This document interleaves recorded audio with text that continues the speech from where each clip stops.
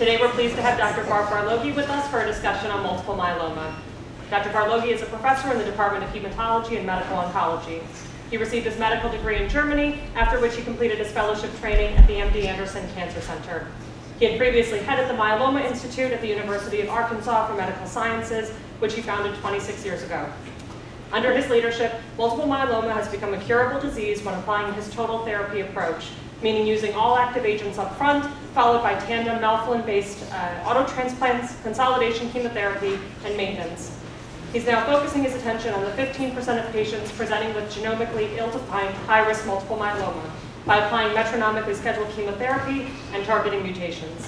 He currently serves as director of the Myeloma Research Center here at the Icahn School of Medicine at Mount Sinai. Please join me in welcoming Dr. Barlogie.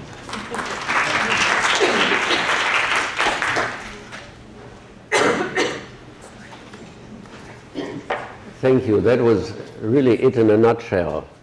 Are there any questions? All right, so I advance this, I guess. No. Help me out. Where do I click to advance? Maybe? Which button do I click?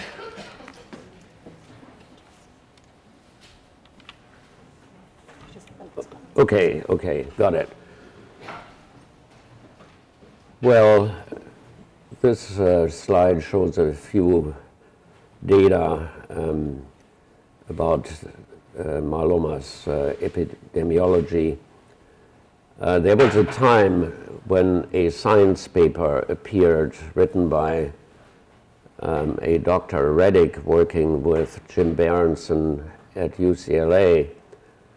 And for 2 years, when the grandfathers of myeloma would give a talk, and one of whom is Robert Kyle at Mayo Clinic, and would say, well, as we all now know, myeloma is caused by HHV8. It was very elegant in that this virus was thought to infect bone marrow dendritic cells, which then would release interleukin-6 and set this process in motion, but it could not be reproduced.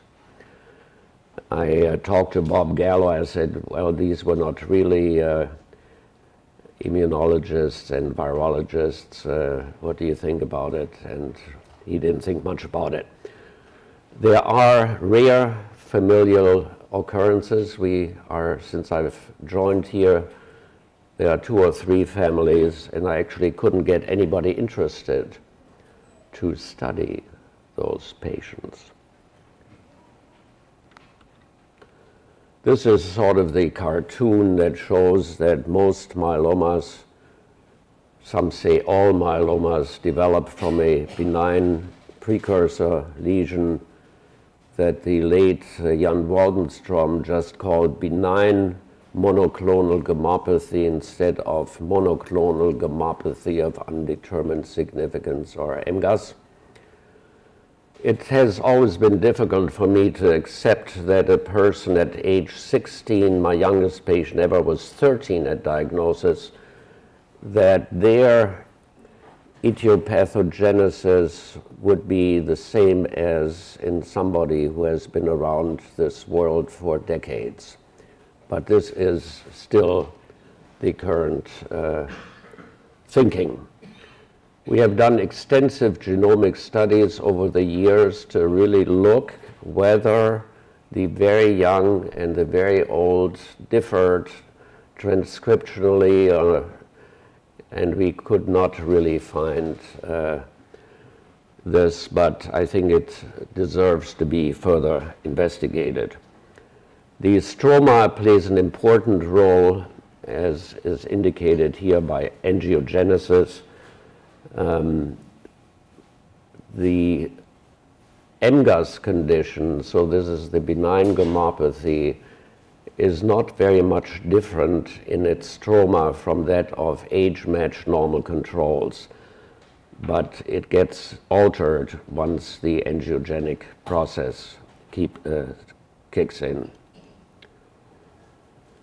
There are two major molecular groups. One is hypodiploid and involves usually on metaphase karyotyping the odd numbered chromosomes, and then there are the translocations pertaining to the other 50%. And in the process, as time goes on, there are multiple mutations acquired, especially also mutations of the MYC oncogene that either pairs with the immunoglobulin heavier light chains or with other genes. So this is sort of a schema how one diagnoses MGUS and smoldering myeloma, SMM, and real myeloma. This is quite arbitrary, and there have been lots of consensus conferences on this and articles. I think we will probably end up with something that's more biologically and genetically relevant. But important to remember that the probability of benign gammopathy, where patients just are found to have a monoclonal protein, minimal level of bone marrow involvement, and no end organ damage, this can last forever. And people in Holland did a study in the city of Leiden where people over age 80 were studied, and they found, I think, a 40% incidence. So I probably have this at age 72, although a cab driver in New York told me, he said, "How old are you?" I said, 72. He said, "Man, you look like 80.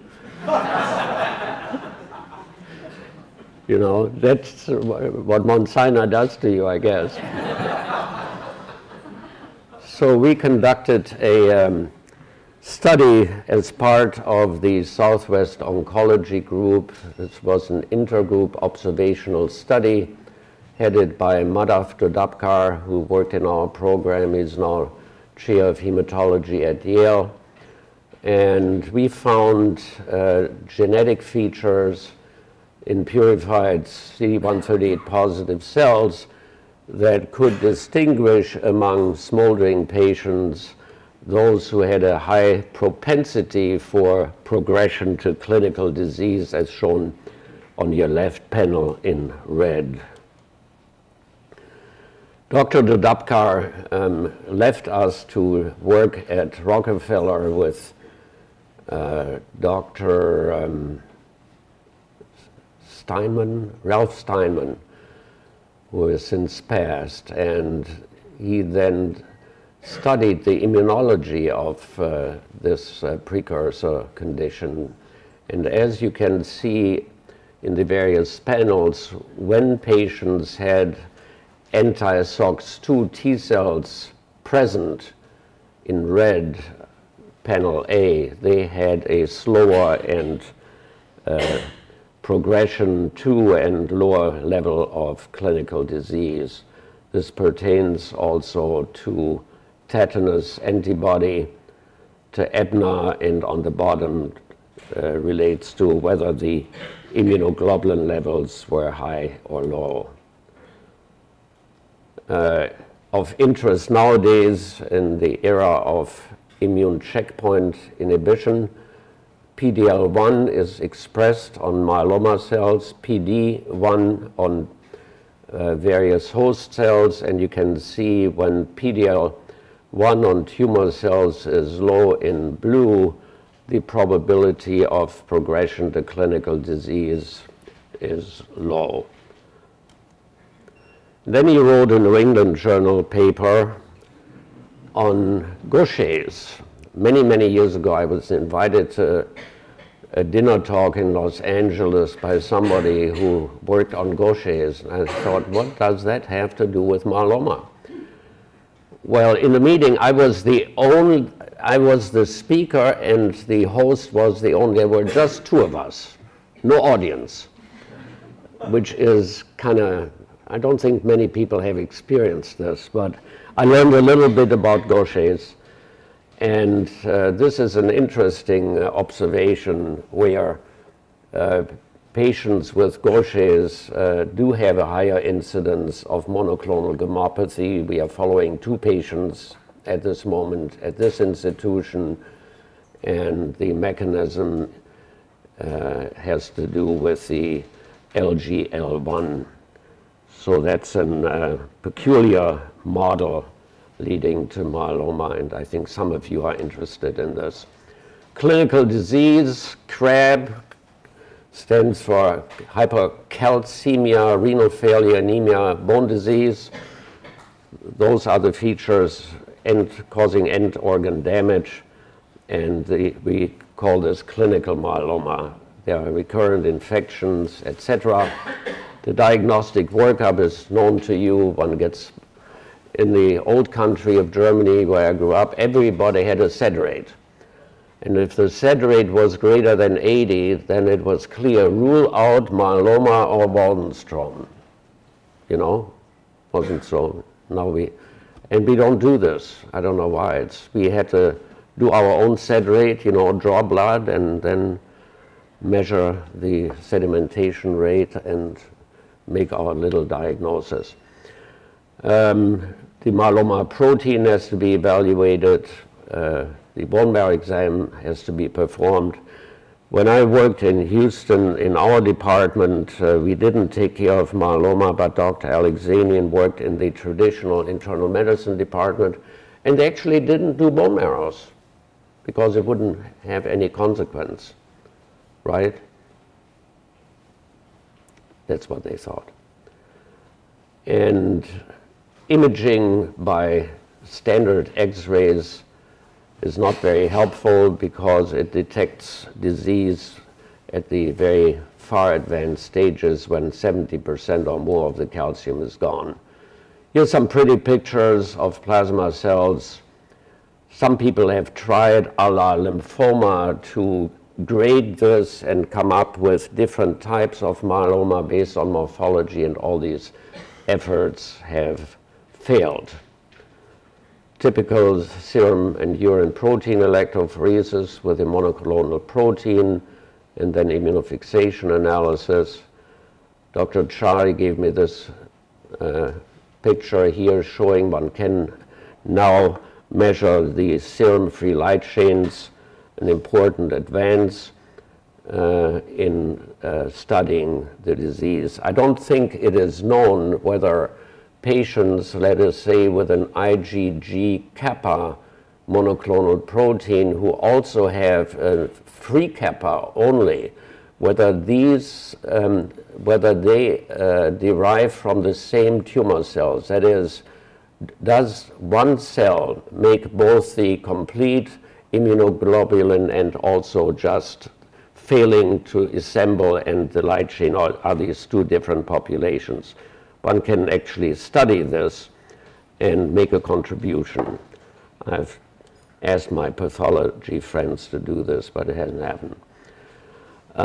The traditional karyotype is shown in the upper left corner, the sky karyotype. You can, using various gene probes, you can see there are many numeric abnormalities. There are tetrasomies of certain chromosomes. Usually the odd number chromosomes are involved, and one can also discern the translocation and other structural aberrations. At diagnosis, about a third of patients do have metaphase chromosome abnormalities. There are seats here in the front row. I'm easy. And with each and every relapse, the frequency of, see, some of them listen actually, rises, so that at the end stage of the disease, which nowadays is typically one of extramedullary disease, so where the myeloma escapes and can grow outside the bone marrow microenvironment. Virtually 100% of patients have an abnormal karyotype. Interface FISH analysis can be done on interface cells, and aneuploidy is seen in virtually 100%. My colleague, Dr. Shaughnessy, and I, when in Arkansas, developed gene expression profiling of highly purified plasma cells and defined a risk score in terms of outcome, which I will come back to later. But we also could identify genes that were associated with bone disease, one of which on the right top is DKK1 or DKOPF1, which led to a New England Journal paper that was so poorly written by us that Bob Schwartz, the associate editor, thought it was so good, so he rewrote the entire paper and ended up being a good paper.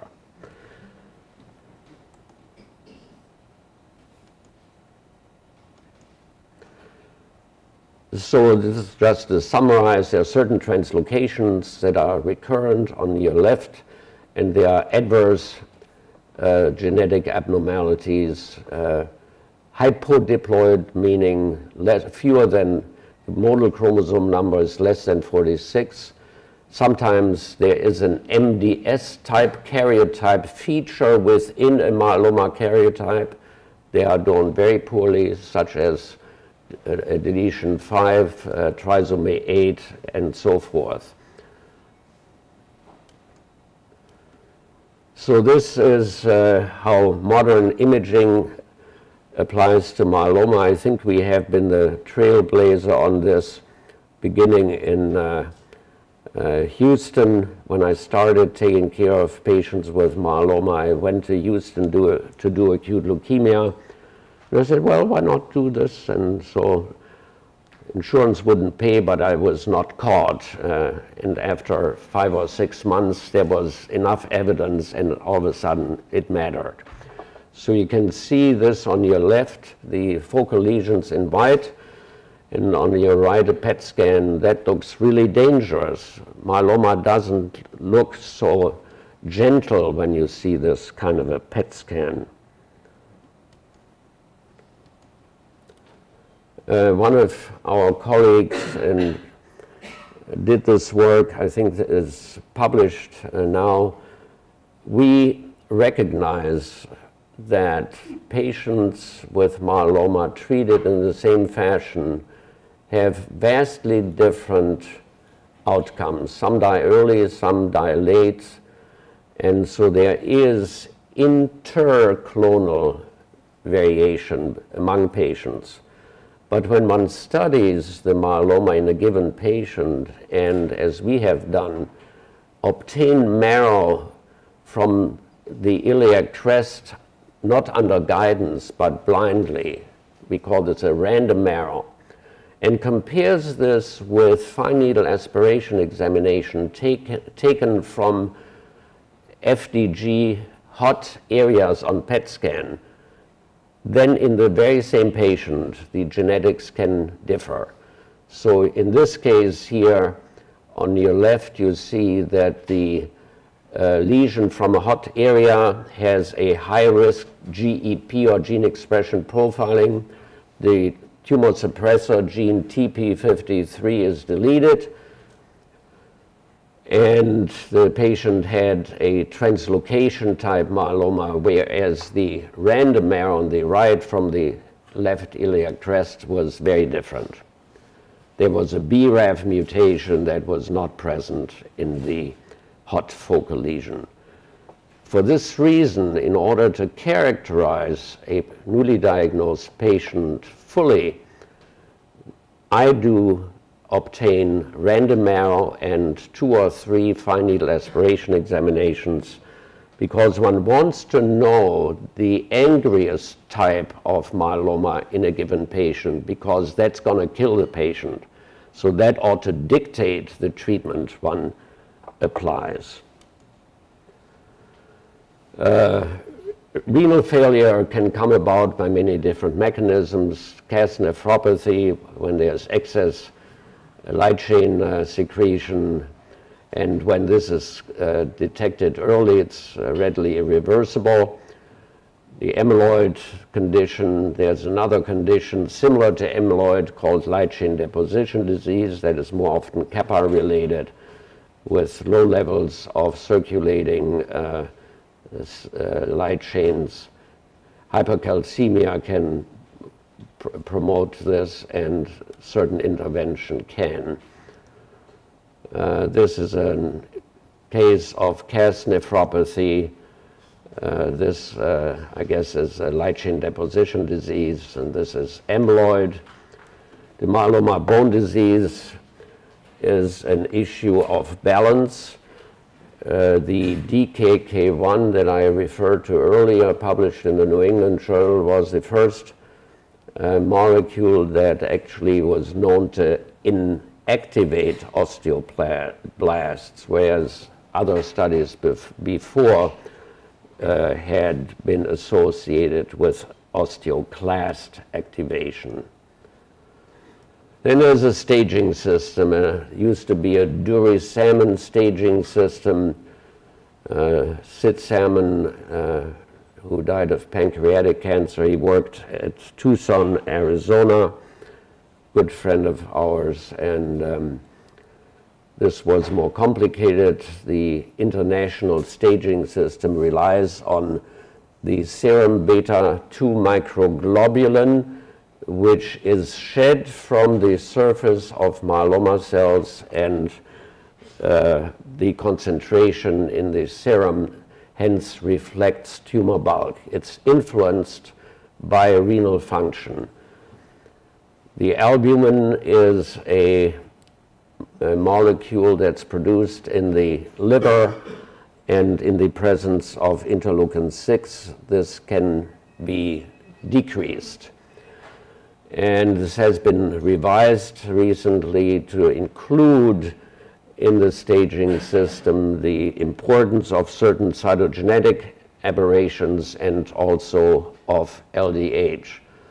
We discovered some 20 years ago that patients with high LDH in myeloma often had extramedullary disease, so this was a telltale sign to study patients then with CT scan, nowadays with PET-CT scan. Our contributions to myeloma therapy, I include Dr. Jagannath, whom I have worked with since my days at MD Anderson, and who joined me to move to Little Rock, recruited by Thomas E. Andrioli as division head of Hem Onc, and then I kind of couldn't handle his control, and so we started a separate myeloma institute, which he has never forgiven me a little. All right, so Dr. Jagannath discovered and performed outpatient transplants. We showed that they can be safely given in the elderly and also to patients in renal failure. So this was the first effective salvage therapy utilizing high-dose dexamethasone, vincristine, and adriamycin. And as a young kid originally from Germany, you get a New England Journal paper that really pumps you up. So that's when some people at least get hooked, and that was my hooker. Here a patient on your left with plasma cell leukemia. In those days we harvested marrow. Her marrow had 30% plasma cells, and we used this very marrow to perform the transplant, reasoning that the plasma cells are not proliferating and have a very low clonogenic fraction. And in fact, the patient lived 7 years later. This is the first. Then, because we were close to St. Jude Hospital in Memphis, Tennessee, they had, under Don Pinkel, who also later worked at MD Anderson, they started what they call total therapy. So whenever they discovered something that worked in relapsed ALL or AML, then they would put this right up front. And they are now on total therapy, maybe 17 or something. But our total therapy approach is taken from that philosophy, and here's the first paper in a non-randomized but controlled study comparing this with a Southwest Oncology trial. I had a patient from New York, cardiologist, who at age 40-something, he had nasty myeloma. It was at the time that Judah Folkman was quoted in the New York Times and elsewhere about his work on anti-angiogenesis. There were molecules like angiostatin and endostatin used, but they were in the experimental stage. So the wife, a hotshot lawyer, said, "Bart, you now called Judah Folkman." I said, "Yes, ma'am." And he said, "Bart, you can use thalidomide." So that got us going on thalidomide. It didn't work on that patient, but we had gone through the rigmarole of all the technical things that needed to be done in the next patient, as you can see from single agent thalidomide, presenting with a hemoglobin of 5, etc. After 2 or 3 months, the patient entered complete remission. And I always think there's a lot of power to those anecdotes. One ought to pay attention to those. So I give you now a little spiel here on what we have done. So Total Therapy 1, these trials all were based on 2 autotransplants using melphalan, for which there was a clear dose response. So the more melphalan one gave, the more anti-tumor activity one could elicit. Tim McElwain from England started high-dose melphalan without stem cell support, and this was published in The Lancet, and our little contribution was to give stem cells, make this safer, and increase the dose. And you can see here there was some evolution. Total Therapy 2 introduced the question about thalidomide in a randomized trial. Total Therapy 3 added the proteasome inhibitor Velcade. And these are the patient's characteristics. These are overall survival on your left and progression-free survival. And you can see the blue curve is Total Therapy 1, and there are patients who are seeing us who were on this trial, and some of these patients are out 25 to 30 years, and the curve is flat. When one looks at traditionally curable diseases and looks at survival curves or progression-free survival curve, there's always it's never totally flat. There's always an event, whether this is a new type of ALL or other causes of death remains to be seen. Dr. Crowley in Seattle modeled this, and this was published in Blood in 2014, I believe. And in this wild bull, I think, model, he the reviewer in Blood, Bob Löwenberg, accepted that these curves were compatible with curability. So then the issue is, this is fairly heavy treatment. So the induction, the transplant, consolidation, it takes about 6 to 8 months, and then there's 3 years of maintenance therapy. So one would like to find surrogates that tell us is somebody perhaps cured at an earlier point in time and one can get by without all of this bombastic treatment. So there's a minimal residual disease test that has been developed. It's being examined. My reservation to it is that as patients have focal lesions on MRI and PET scan and the MRD is done on randomly procured marrow, it doesn't make much sense when you still have disease on an MRI and you have MRD negativity, so there are some issues with this. Anyhow, we decided we look at a bone marrow biopsy-based approach, assuming that the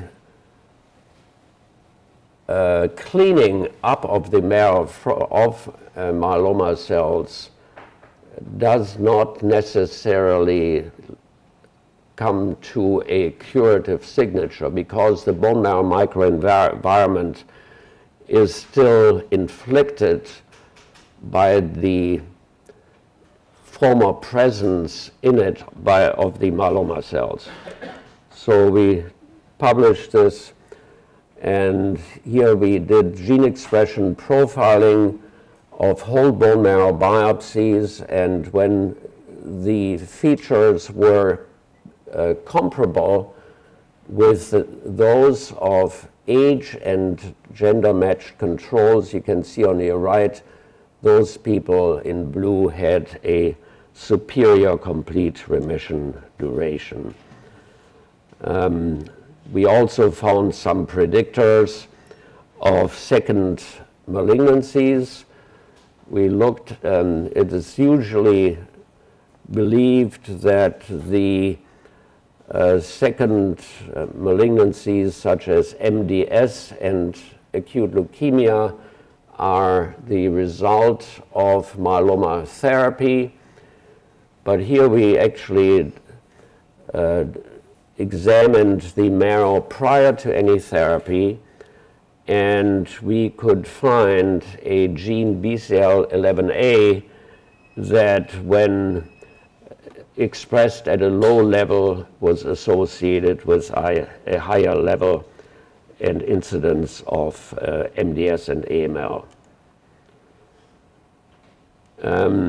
This slide portrays the difference in outcome among, on your left, among patients, among the 85% of patients presenting with low-risk disease where cure is readily obtained, contrasting this with the 15% having high-risk disease, and you can see the transition from one total therapy program to the next made no damn difference. The median progression-free survival is maintained at just 2 months. In multivariate analysis, the gene expression profiling entered the model very strongly for all the endpoints indicated here, along with traditional metaphase karyotyping. Extramedullary disease is now being encountered with increasing frequency, especially liver involvement, peripancreatic, renal. There's something about the mesentery, testis, lymph nodes, and CNS. And let me, in the interest of time, patients who present de novo with extramedullary disease, you only can diagnose this if you perform PET scanning, and they have a miserable outcome. So far, I conclude that myeloma has joined the club of curable cancers, and we need to see how do we deal with the high-risk disease. And drug companies typically don't want to invest in a minority of patients, that is 15%, who have high-risk disease, but they like to see success. So this has been a difficult road. Here I'm showing you by the ovals that the relapse in high-risk disease happens at every stage, from the first induction cycle to the next, from the first transplant to the next, and so forth. For this reason, we then introduced the concept of less dose-intense but more dose-dense therapy, so that the patient would be consistently treated. There was always drug on board. This did not succeed. And then we asked, where next? We treated a patient who ended up dying at this institution, Jeff Jones, whose name I can use. He had developed liver disease, and we had treated him with Dr. Freireich, my mentor, made me run the GI service once, so I knew how to give intrahepatic artery infusion chemotherapy and embolization. So I did this for this guy a few times.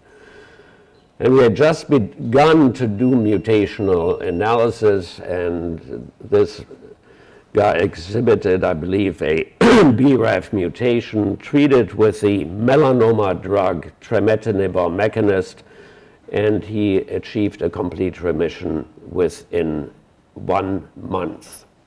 Powerful. Some of the new drugs, the anti-CD38 antibody daratumumab, here in combination with a new immunomodulatory agent pomalidomide. You see the majority of patients respond. And then I try to give you a couple of cases here. So this is a currently 85-year-old white gentleman from College Station, Texas. He got treated with proteasome inhibitor therapy, and when he came to us here, he had disease in lymph nodes, striated muscles, skin, on hemodialysis. No bone disease. The bone marrow was clean. So we gave him a little chemotherapy, collected cells, improved a bit, gave him a mini autotransplant, achieved PR, and then he had a further massive extramedullary disease, EMD relapse. And he then received the monoclonal antibody single agent daratumumab, and he was in CR 4 weeks later. This is here, these looks almost like sarcomatous from a lymph node, I believe, of the left neck. And here you can see the PET scan and the normalization of the PET scan within less than a month from single agent daratumumab. This is huge. This is as huge, or shouldn't say huger, more huge than rituximab in the B-cell lymphoma area. Here's another dude, as we say in Arkansas. He came to us from Montana, a farmer, and we gave him chemotherapy, best that we knew. He had no response. In fact, this was the marrow after a cycle of chemotherapy, packed. He gets a little daratumumab, and he continues in complete remission. Here you can see the corresponding PET scan. So, based on our hypothesis that when one gives strongly myelosuppressive therapy, for the marrow to recover, there is a cytokine storm being released in order to establish normal hematopoiesis. These cytokines, however, are not just recognizing normal bone marrow cells, but they also, as they include IL-6 and others, can stimulate and turn into proliferation residual myeloma cells. So we started this with a thalidomide and then developed this low-dose continuous infusion 28-day regimen. And Dr. Julia Feldstein did some of the staining here. And you can see there is indeed an anti-angiogenic effect.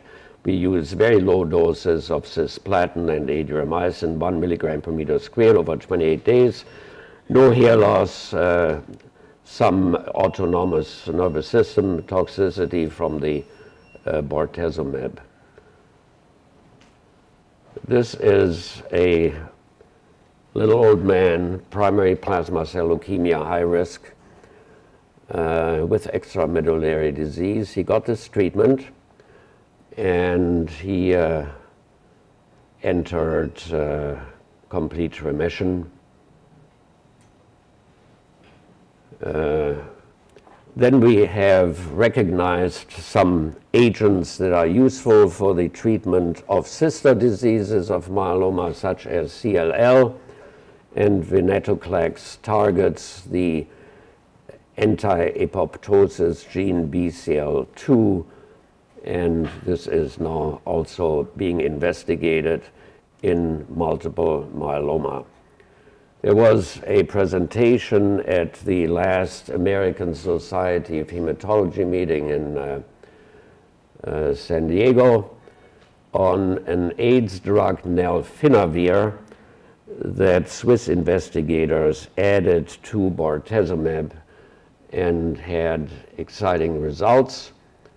So we have added this to the metronomic therapy. We have the daratumumab in it and the venetoclax, and we have seen single cycle complete remissions that are then maintained with immune checkpoint inhibitors, etc. There are patients who still have residual disease. I saw somebody from Philly yesterday, and he is on immunotherapy, still has high-risk disease. Had he been on chemotherapy, this would have taken off. But I propose that immunotherapy does not obey the resistance mechanisms of genotoxic drugs, that high-risk designation for standard therapy may not pertain to immunotherapy, and so on. We know that the mutation burden increases with disease progression.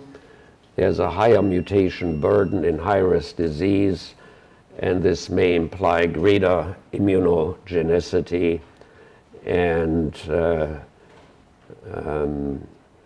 Bo Barley and I are working on some of these aspects. And with this, I'd like to thank you for coming, and wanted to thank the patients, my former and current colleagues. And I always thank my Dr. Freireich, whose only problem is that he voted for Donald Trump. Thank you.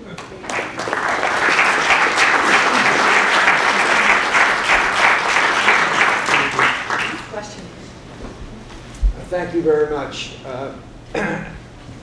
As you probably know, at Sinai we have a program on geriatrics and therefore linked to aging. And your subject is about, obviously about an older person's blood cancer. So my question for you is, are you or your colleagues looking at the age and aging aspect of myeloma? Well, indirectly, we adjust our treatment approaches to the overall condition. Age per se does not dictate, in my view, how one treats somebody. But, as I mentioned earlier, I would be very interested how old people differ from the younger generation in terms of their entire makeup. And we haven't found this, but I think it's time to examine the question. So you showed earlier on that anti-SOX to T cells had an impact on outcome. So what is the role of the T cell? Does it require a diseased or abnormal B cell and then a pro-inflammatory T cell clone, or to drive that process, or do we know? They are probably subclonal.